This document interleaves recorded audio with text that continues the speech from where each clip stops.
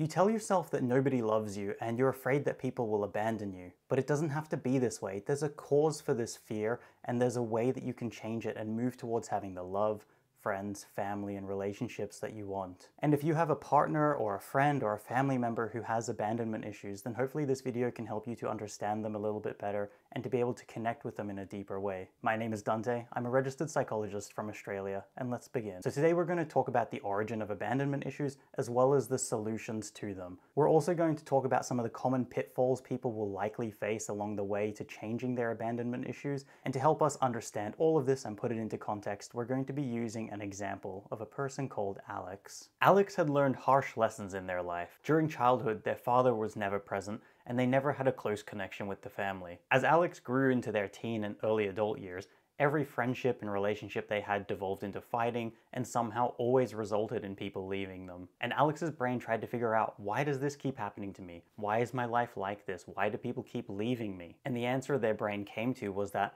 I keep getting abandoned and rejected because I'm not lovable. Alex's brain internalized the message that I'm not good enough, and that's the reason my father left us. That's the reason my family doesn't care about me. That's the reason my friendships and relationships keep failing. So because of this, Alex began to do two things to try to avoid the emotional pain that came from rejection. Alex would mostly try to avoid intimacy and only connect with people on a very superficial level. This was to avoid getting in too deep, and this would prevent them from feeling that deep emotional hurt that would come if a relationship failed. The other thing that Alex began to do was testing people once a relationship actually began to form. Alex would begin to push people away or test them in other ways to see would they stick around or would they abandon them, because Alex wanted to feel that sense of relief and reassurance that would come when they tested someone and they did stick around. But these two strategies of avoidance and testing were hurting Alex even more. On one hand, the avoidance made it extremely unlikely that any deep relationship would even have a chance of forming. And on the other hand, their relentless testing of people was actually pushing people away, because nobody likes to have their loyalty and love questioned and tested. So the very actions that Alex was taking to try to protect themselves from emotional pain were the very actions that were driving people away. But I'm happy to say that Alex's story wasn't over there. Alex did in fact get to a point where they had a deep, lasting friendship, where they did in fact have a nice, good romantic relationship, and where they were able to let down their barriers and trust the people around them. So let's talk about how they got there. The first thing that Alex did was detail what their goals actually were. And Alex decided that they in fact had three different goals that all tied in together. One was to be able to form deep connection with other people. The second goal was to attempt to establish a lasting romantic relationship. And the third goal was to be able to put down their barriers, to put down their anxiety, and to be able to trust the people around them. So with their goals firmly understood, Alex then began to look at what were the barriers, what stood in the way of them now and the them that they wanted to be. Barrier number one that Alex came across were the negative beliefs that they had about themselves. Alex knew that they thought very, very poorly of themselves. That was not a surprise. Beliefs that crossed through their minds such as, I'm not lovable, nobody loves me, I'm not good enough, nobody cares about me, people will always leave me. These were common thoughts that ran through Alex's head, especially any time that they were interacting with other people. And because these negative beliefs and thoughts were constantly going through Alex's head, of course they easily predicted the worst case scenario. Of course, if you believe internally that you're not good enough to be loved and people will always abandon and leave you, why on earth would you spend energy trying to connect with other people? Of course, if you believed in your heart that you're not good enough to be loved, then when a relationship does begin to be formed, you'd be anxious and you'd be questioning and you'd be constantly wondering, how long is this one going to last before they leave me? So changing these unhelpful, negative beliefs about themselves into different beliefs that would be helpful to them reaching their goal was the first step. Alex started taking this first step by evaluating their negative beliefs, looking at how they were hurting their life, and coming to a decision of what is a new set of beliefs that I want to live my life by. Alex realized that the predominant negative belief in their life was that I'm not good enough. And it's this belief that I'm not good enough that made them think that I'm not good enough to be loved, I'm not good enough to have friendships, I'm not good enough for people to stick around. So they thought, what is the opposite of that? And they came to the belief of, I am good enough. And they knew that if they could internalize this new belief, that all of these unhelpful behaviors of avoidance and self-sabotage would also stop. Alex would begin to look out for the little signs day to day of times where people did treat them as if they were good and they were worthy to be around. And just as importantly, Alex every single day would try to notice and purposefully treat themselves as someone who was important and worthy. What Alex was doing was essentially looking for evidence and building evidence that supported this new belief of I am good enough. And day by day, with this strategy and a couple of others, Alex began to track how true did they believe each of their beliefs were. And what they noticed day to day is their level of conviction in their negative self-beliefs began to go down. And day by day, little by little, their level of conviction in their positive self-beliefs began to go up. After quite a while, they noticed that their positive self-beliefs were in a much firmer place than their negative self-beliefs. And around the same time, their life began changing in some nice, subtle ways. Alex noticed that they weren't so hesitant in communicating with people. Alex noticed that they had a bit more motivation in reaching out and talking with people and previous friends. And one thing that Alex really liked is that they noticed that the automatic negative self-talk that would run through their head was happening much less frequently. And a real positive sign of change was that Alex actually began to reach out to a couple of former friends to rebuild some of these former friendships. But they knew that they hadn't reached their goal yet, so they evaluated again what stood between them and where they wanted to be, and they came across barrier number 2, which was the self-sabotage. While Alex had begun to reform some of these old friendships and was laying the groundwork to establish some new ones, they really knew that they needed to change the reason for why these fell apart in the first place.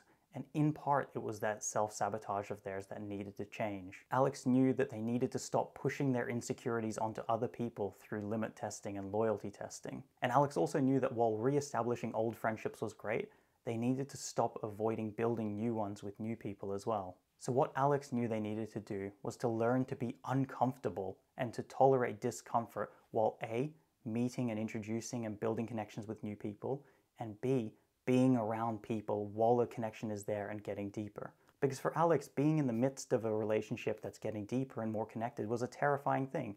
They still had these anxieties that people were going to leave them because they look at their past and they've learned from their past that this is what happens. And so they feel uncomfortable and they feel scared that it's going to happen again. So Alex's mind screams at them and tells them, do something, test this person's loyalty, see if they're going to stick around, because the mind wants reassurance. But Alex knew that they needed to stop this behavior, so what they needed to do was to sit in these moments and to learn to tolerate these discomforts and to just engage and be present and be with this person in the moment. To savor and enjoy the conversations and time spent together and not to direct their energy inward towards their insecure thoughts and feelings. And in order to stop avoiding new connections, Alex deliberately set a goal. Every single month, Alex was going to try to meet and talk and form a connection with at least one person. And Alex stuck to this goal really well. They went out for lunch with a coworker. They organized a date with somebody off of a dating app. And bit by bit, they started to form new connections and spend time with their existing ones to deepen them. After Alex overcame their 2 main barriers by changing their beliefs about themselves and by stopping the self-sabotage, things were looking up. Alex was connecting with people beyond just a superficial level. And while the anxiety and the fear were still present to some degree, Alex was pushing through them. They were using strategies that they had to calm themselves down. They were using techniques to stay present and in the moment and not give in to their insecurities. And day to day, Alex was still looking for evidence that supported their new, helpful, positive beliefs. And all of this was leading to really great changes. For Alex, it seemed like everything was on the up and up. They were reaching out and repairing old relationships. They were reaching out and forming new relationships. And day to day, they were looking for pieces of evidence that supported and propped up their new, positive, helpful self-beliefs.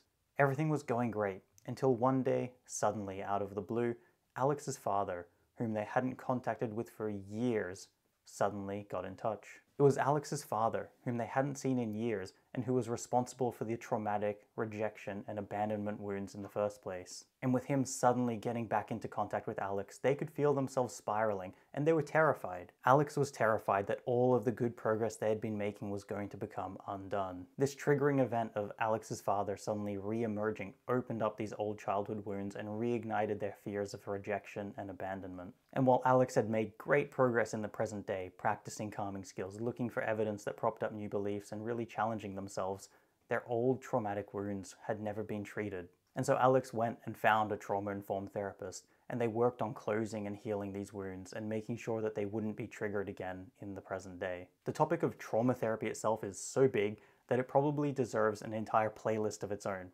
And so it has one. The link is in the description and the first video in the series is already done. As Alex's journey began to wrap up, they had healed many of their old traumatic childhood wounds. They had strategies in the present day to regulate their emotions, to look for evidence that propped up their new beliefs, and they were deliberately challenging themselves by meeting new people and focusing on strengthening existing relationships. Alex had successfully addressed their past, and had tools for their present, and had laid the groundwork and plans for a successful future. In this example with Alex, they learned that by changing their thoughts and beliefs around themselves and changing their behaviors, they can change quite a lot about how their life is and how it functions. Alex developed more positive and helpful ways of thinking about themselves, and in turn developed more positive and helpful ways of acting in the world so that they could reach their goals. But this was a very simplified example, and not everybody is Alex. So let's talk about some of the common complications that people will typically run into on their journey for healing abandonment issues. One of the big ones is depression. So big, in fact, that it probably deserves an entire video of its own, and so it's going to get one in the near future. But the shortened version of it is this. If you're afraid of abandonment and rejection, you're probably going to become isolated from other people. As you become more isolated, your risk for becoming depressed increases. As you become depressed, your mood, your motivation, your energy levels, they all plummet. And as they go down, making these big changes to yourself and your life becomes harder and harder. So before you work on massive amounts of self-healing and self-changing and trauma therapy and so on, sometimes the best place to start is with just energy and motivation. And alleviating the depression in the first place is often the good first step. Social anxiety is another really big common problem. If you've been spending a long time just avoiding people and avoiding connections, then it's very easy to become anxious about engaging with people because you feel like you don't know how to do it now. You haven't done it in so long. Thankfully, however, I already have a full video on social anxiety. The link is in the description. And of course, many times people have barriers to their goals that they have no control over whatsoever. Sometimes there are just massive external world forces that get in our way. But like in this example with Alex, if they spent their mental energy thinking about problems that were so far out of their control they could do nothing to influence them, their life would have moved nowhere. But by spending their mental energy focusing on the things that were within their control, bit by bit and day by day, they could move towards the place they wanted to be. If you are specifically interested in some of the techniques or the theory or the types of therapy used with this example with Alex, let me know as a comment and I can expand on it more.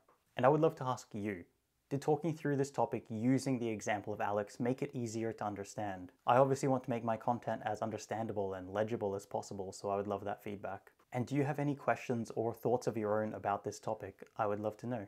Other than that, if you're looking forward to my future videos about depression or trauma, you may consider subscribing because those videos are coming in the near future. Beyond that, I hope that this video was either informational, helpful, or entertaining, or some combination of all three, and I will see you in the next one. Bye.